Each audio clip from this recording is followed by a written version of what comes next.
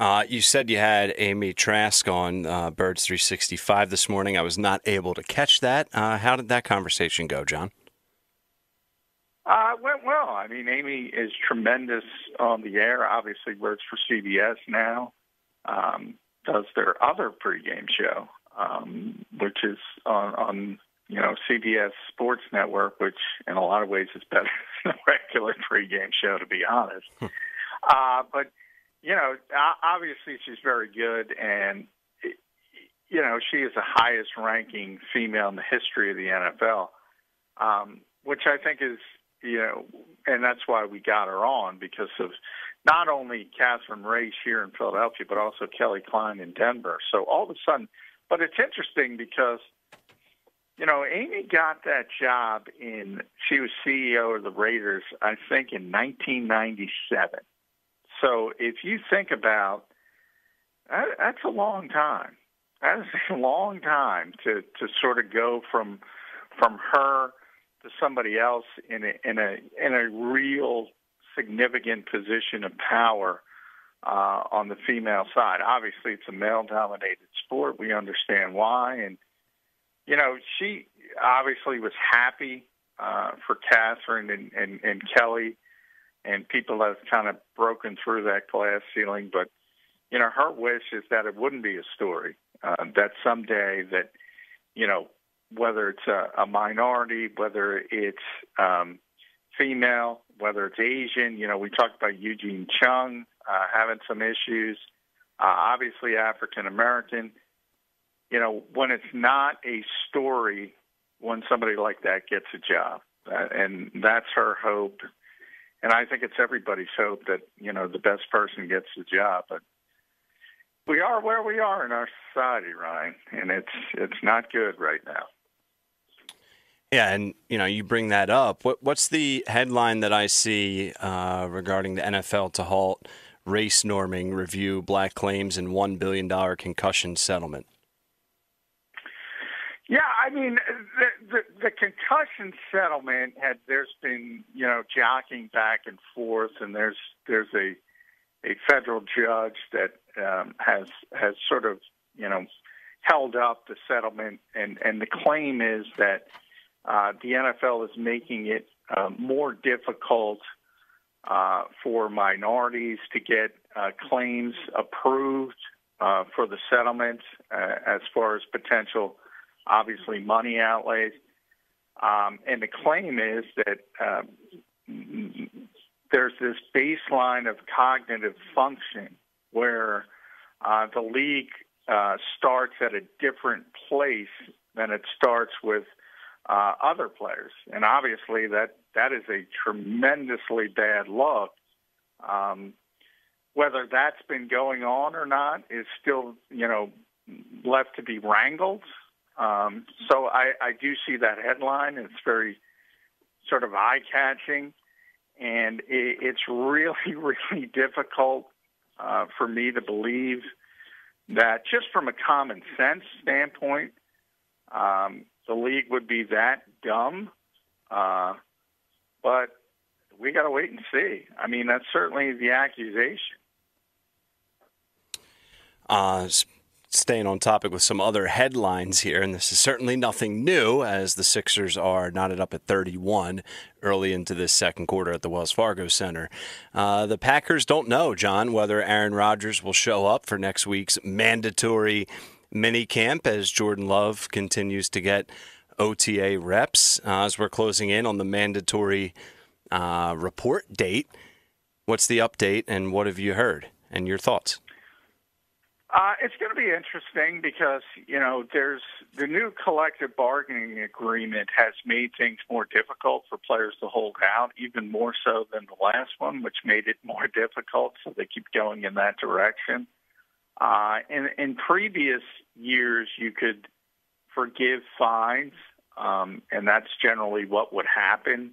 So, for all the talk and all the back and forth and all the numbers reported of people missing mandatory work and getting fined, ultimately when they would come back, more often than not, you would just wipe out those fines and wouldn't mean anything if you work things out. Here, you're not allowed to do that anymore. So if you don't show up, and whether it's mandatory minicamp, and remember, a lot of teams, Eagles being one of them, scrap mandatory work in the off season. The Packers are not one of them. So he's going to get fined, and he's going to get fined significant money. Same thing in training camp. So it's going to be interesting. I mean, obviously he doesn't need the money. Obviously he can afford it. So we're going to see. I mean, the rubber hits the road, and I think, the Packers are probably looking at this as a litmus test and trying to see if he's going to show up. And if he doesn't show up, maybe they understand it's a little bit more serious. It seems to be a game of chicken where the Packers are saying, hey, we're not going to trade you. You have to play with us. We're willing to make you the highest paid player in football.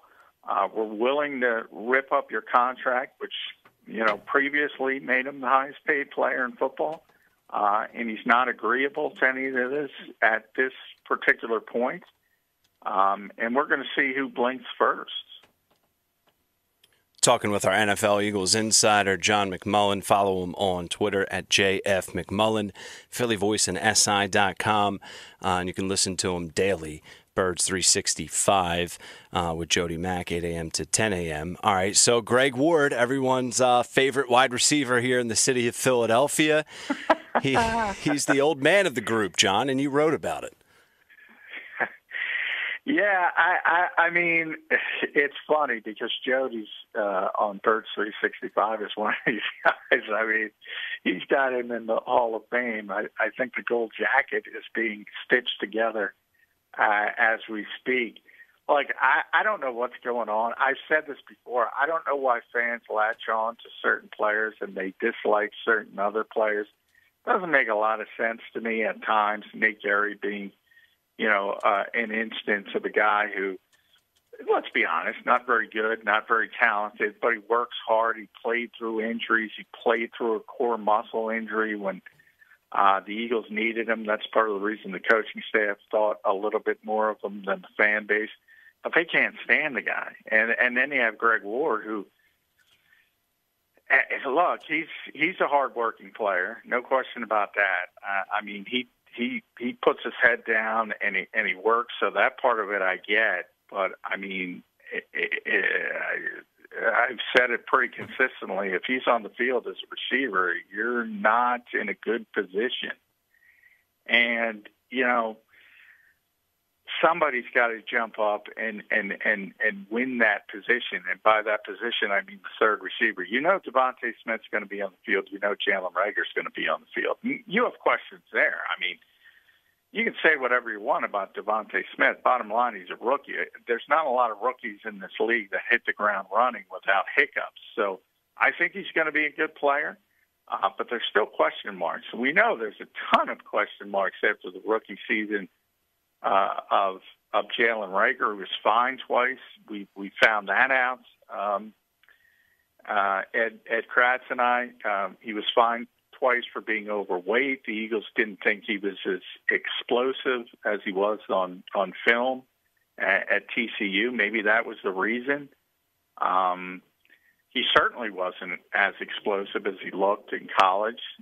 So hopefully, he's down to his college playing weight. Hopefully that helps him. But there's a lot of question marks there. The one thing, everybody points to Greg Ward. Yes, he can catch the football. Yes, his hands are decent, but, I mean, he's not going to scare anybody. He's not going to stretch the field. Opposing defenses want him on the field, to be honest. So the sooner people figure that out, the sooner you understand. The Eagles understand that, though. So it's not – the problem is they haven't been able to do better. That's the problem. Now, they keep trying, and, they can – because of the versatility of Devontae Smith, they can do it a lot of different ways, that third receiver. It could be an outside receiver like Travis Fulgham or J.J. Arcega-Whiteside. It could be an inside receiver like Quez Watkins. It could be John Hightower. But somebody's got to jump up and play, or they got to go out and get Julio Jones. because they cannot win football games with Greg Ward on the field for a lot of snaps. They just can't. Yeah, I completely agree. I mean, does he make the team? Should he make the team? It's interesting. Typically, if you keep 5 receivers, say, which most teams do, sometimes 6, I'm not going to say he shouldn't make the team because he is a good teammate. He is a hard worker. He is the kind of, culture guy. As a former quarterback, he understands how to involve anybody. So all the intangibles are good. But usually if you're a 5th receiver or if, you're the rare team that keeps 6, those 2 guys have to do something on special teams. And whether it's being a gunner on the coverage units, punt coverage units, whether it's a returner, Greg's certainly not going to be a returner. I don't think he's going to be a gunner because he doesn't have the speed. So it does make it a little bit difficult for him to make the team if you're thinking about how you assemble a roster. I could see him being released ultimately if he gets beat out for one of those top 4 jobs where even that 4th receiver is going to play a decent amount. So I think if he fits in as that 4th receiver, I think he's fine. But if he falls below that, then you got to start thinking about special teams, and I don't think that bodes well for him. So you said typically 5 receivers. If you had to predict right now, I mean, it's Devontae, it's Rager, it's Fulgham, obviously, J-Jaw, and the 5th. Yeah, I don't know if J-Jaw is going to make this team. In fact, I think it's probably going to be J.J. or Travis Fulgham. And I would say, he has a chance to beat out Travis Fulgham. But I would say Travis is going to start ahead of him, so he's going to have to beat him out. And then you start talking about Quez Watkins and John Hightower and players like that. A lot depends on how they develop. I do know it seems like the team likes Quez a little bit more now. I think he's gotten a leg up. He's certainly got the speed. They want to get speed on the field.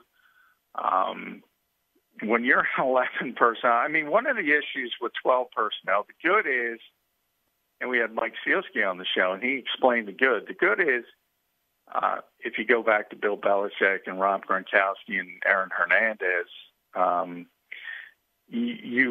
when you put 2 tight ends on the field, you force the defense into declaring something. In other words, are they going to keep the base on there? Base, 4-3 if they're a 4-3 team. Are they going to keep that extra linebacker who's probably too slow to cover a top-tier tight end? Or are they going to put a nickel, a small cornerback who could probably cover them but is not big enough so you can just throw 50-50 balls? So you make the defense declare what they want to do, and that helps you. On the other hand, if you have 11 personnel on the field, well, you want to stress the defense with speed, with 3 receivers, and even more so teams that, if you look at the Arizonas of the world who use 4 and 5 receivers more than anybody else. I mean, that's what it's about. It's about stressing the defense with speed. And if you have Greg Ward as one of those receivers, you're not stressing anybody. That's the problem. A weapon, not an official wide receiver, Dallas Goedert. And, Dallas is already in his 4th and final year of his rookie contract. He's eligible for an extension. What's the news around that, your opinion around that? Well, I think the Eagles would like to get it done at this point, certainly. Now, they have some issues. Obviously, they still have to create space. We talked about Zach ad nauseum. That'll give them $8.5 million when they ever pull the trigger there. They have about $8 million, just under $8 million right now. So they don't have a lot of wiggle room. Remember, they still haven't signed their rookie class, so that's going to take up $3.7 million about. So again, we've talked about all the dead money starting with Carson Wentz. It's an issue, especially with the pandemic and the scale back in the salary cap. So the Eagles don't have a ton of money, but they'd like to find a way to get it done. And we all know Howie's trick by now. You backload the deal over 5 years, so you make the salary cap a little bit more palatable. And then when you get to the second or third year, you just restructure. That's what the Eagles would like to do. Problem is, I think of Zach, if Dallas bets on himself, he's going to win as long as he stays healthy. I think he's going to have a big year. We got to talk to him today. He looks in the best shape he's ever been. He knows how big this year is going to be. Now, look, you can always get hurt in this league, but if he finds a way to play, and now it's 17 games, it's hard to imagine anybody playing every game, but if he plays in the 14, 15 range, he's going to put up big numbers, and he's going to get a big-time deal. So it's sort of, do you want the security now from his standpoint, or do you want to bet on yourself? The Eagles, as is their history, they've already evaluated the player. They've decided they want Dallas Goedert. He's their future at tight end, and they would like to get a team-friendly deal. That's how they work. So it's kind of up to Dallas and his camp. Do you want that security, or do you want to bet on yourself? If I were him, I'd roll the dice. But that's difficult to say in a sport like football. This isn't baseball. This isn't basketball, where guys get injured. We were just talking about Joel, but not to the degree in football, where football injuries are much more prevalent, to say the least. Talking with John McMullen, just like we do every night at 7:30. Follow him at JF McMullen on Twitter. John, just want your thoughts on a topic not related to the Eagles or the NFL, but Coach K says he's got one more year and he's walking away. Your thoughts on his legacy and his all-time ranking in the history of college basketball? Well, I mean, it certainly is. You never say the greatest ever because there's so many that you can put in that category, but he's certainly near the top. And that's, when you're in the conversation, that's as good as it gets. And obviously what he was able to do is pretty impressive. And you think about, right in the ACC, you talk about Dean Smith, but look, even what he did with Olympic basketball, and there was kind of a shift there when the world started catching up. He's one of the greatest coaches of all time. I'm glad he had a little sort of pocket there when he was thinking about going to the NBA. I'm glad he didn't, because it's, in the NBA, it's about talent and more than anything else, and it's about managing personalities. I think that would have dimmed the luster a little bit, so to speak, so I'm glad he didn't do that. But, yeah, he's one of the greatest coaches of all time. All right, Johnny Mac, every night at 7:30. We'll catch up with John tomorrow night, same time, and make sure you're tuned in to Birds 365 every weekday, starting at 8 a.m., going up until 10 a.m. All right, John, go watch the rest of the Sixers game, and we'll react tomorrow. All right, thanks, Ryan. Yep, thank you. All right, there he is, Johnny Mac. Time for our nightly conversation with John McMullen, our NFL Eagles insider. You can listen to him every morning, 8 a.m. to 10 a.m. on Birds 365 alongside Jody Mack. You can catch all of his written work on phillyvoice.com and si.com and follow him on Twitter at JF McMullen. All right, let's bring John into the convo now as the 76ers trail 27-23 with under 2 minutes to go in the first. As Maxey misses, Dwight gets it blocked. Washington's coming out swinging. John, how we doing, man? Doing well. Yeah, it's not a good situation that Joel's not out there. But this is, 7-foot guy, knee problems. leg problems. We all know the history of this league with big guys and leg problems. That's why your window is small. We've been talking about it all year, Ryan. Yep. Your window is small, so you got to seize your window, and you kind of see how small that window is. And look, all you can do is cross your fingers. I said, not a doctor, but I've been around a lot of meniscus injuries. I don't want to hear that with a 7-foot, 280-pound guy. I don't want to hear meniscus, and that's what we heard. Yeah, it's not. Listen, it could have been worse, obviously, but that doesn't mean it's good. Could have been worse, but a small tear or not, I find it hard to believe it's day to day. But, people were down there and said he looked fine. I hope so. That's all I can say. Yeah, you can look fine. I mean, I talked to a buddy of mine who is finishing up med school, so whatever, take it with a grain of salt, I guess. And he had a meniscus tear. Actually, he was an athlete. He had a meniscus tear. He's like, listen, you can rest for 4 to 5, 6 days and go out and play. Depending on the severity of the meniscus tear, but he's not going to be 100%. And then you had a 7'2" body involved with that. So you're dealing with a guy who's had injuries in the past. He's not going to be 100%. It's not a good recipe, I think, no matter how it plays out.